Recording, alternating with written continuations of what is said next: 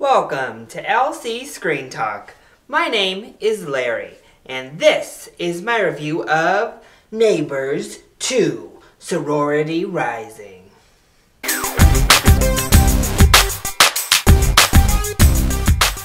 I loved Neighbors, so obviously I was pretty pumped to see Neighbors 2. Add to that some really fun gags in the trailers, and I was hooked. I was ready. I wanted to see this movie. And it more than delivered. It added so many aspects that I wasn't really anticipating going into the film, but it pulled them off so well.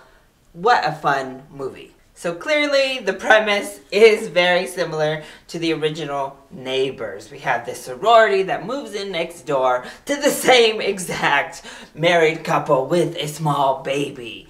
And surprisingly, they're able to add so much new meaning and context to the storyline that it doesn't feel stale. It doesn't just feel like a reissue of what we've already seen. And our cast plays a big role in making sure that it still feels fresh. We're just invited back into these people's lives and then we add on to it. So starting off with Seth Rogen, I thought he was great. I think he's very charming, very lovable in this role. Rose Byrne, not quite as funny, not given as much to do in this movie as she was the first time around, but still good. I love Rose Byrne always and forever, so anytime I get to see her in a role, I'm happy. And then Zac Efron, it's just unfair how insanely good looking Zac Efron is. I don't even think it should be legal to be that freaking attractive. But other than the outside, I think this is his most successful role today. I thought he was great in the first Neighbors, and really it's been the only successful film that he's able to release, period, pretty much since High School Musical. But he's just so good in this role and in these movies. And in this movie, he plays such a self-aware character. I love that they played off of his sexuality and his sexual prowess and just how good looking he was. And really, he was game for everything that they had to give to him. So I loved it. I loved his role here. And I want to see him channel this success into other films and make them as funny as the Neighbors movies have been. But then we also get Chloe Moretz, who is in the movie for the first time. She was also very, very good. I loved her little character. Sometimes a bit on the nose, but overall, she pulled it off. She was solid.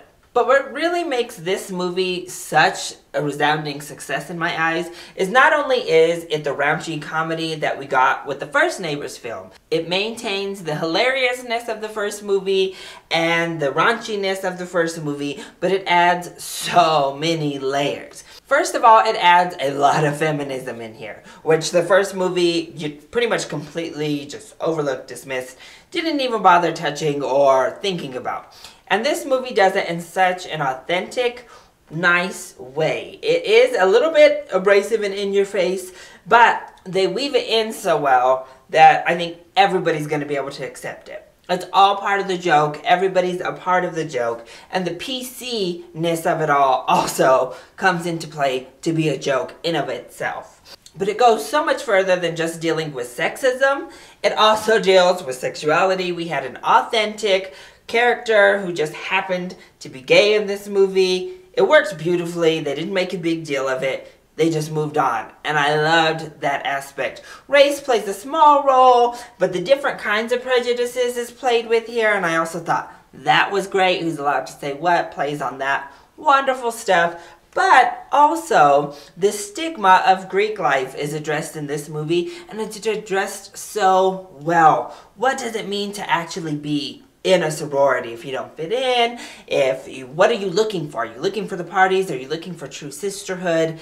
And it really helps to break down some of those stereotypes that I think Greek life gets in general. But as I said, this is basically a retread of the first film plot-wise. So we're not getting anything new here. Don't expect Neighbors 2 to reinvent the wheel or go in a vastly new direction as a sequel. It stays true to the formula that worked the first time around.